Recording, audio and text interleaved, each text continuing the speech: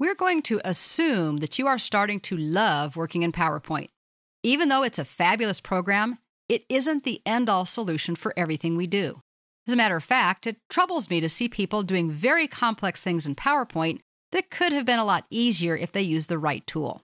Often applications like Word or Publisher might be a better choice.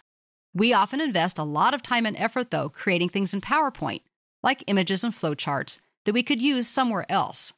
But we kind of get stuck in PowerPoint. That's where it was created, and it has its own little features. Now what?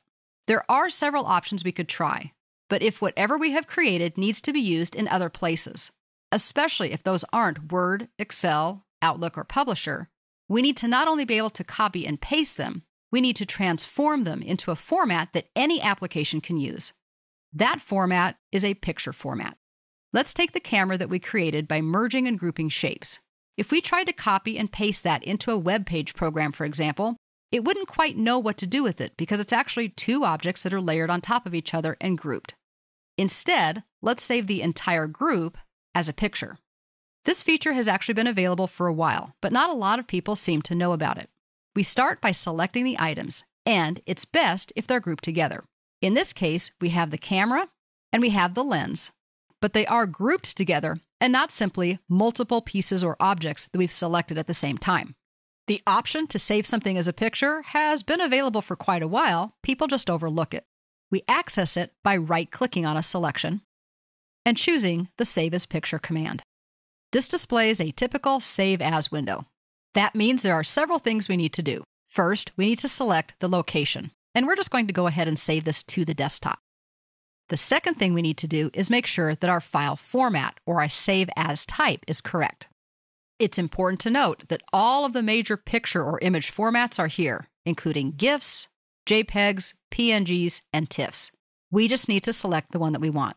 By far the most universally acceptable at this point are still GIFs and JPEGs. We'll go ahead and select a JPEG format. Now we need to give it a name, and we're simply going to call it Camera. Now, with a click on the Save button on the bottom right side of the window, we have just saved that entire image that was created in PowerPoint using basic drawing objects as a picture, just like any other JPEG that we created or found, took with a camera, or scanned in on a scanner. Let's take a look at it. Let's go ahead and minimize PowerPoint, which shows us our desktop, which is where we saved our camera image. It's kind of down here on the corner, so we'll just drag it up a little bit where we can see it. It says a camera, and if we double-click on it, it opens in whatever our default JPEG viewer is, and this happens to be the photo viewer. Now we can see the camera with all of the special effects, the beveled edges, and even the reflection that we can use anywhere we could normally use a JPEG image.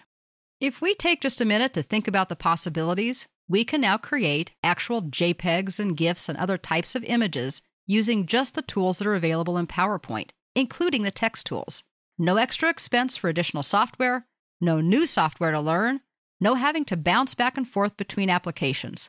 It's all here, at our disposal, no matter where the elements come from, be they shapes, clip art images, grouped or merged, formatted using our branding colors. Once we envision what we want and make it using PowerPoint's tools, the Save As Picture command can be the last step in our own graphic design process, allowing us to create truly unique, customized images for our presentations and really any other work that we may ever do on our computer.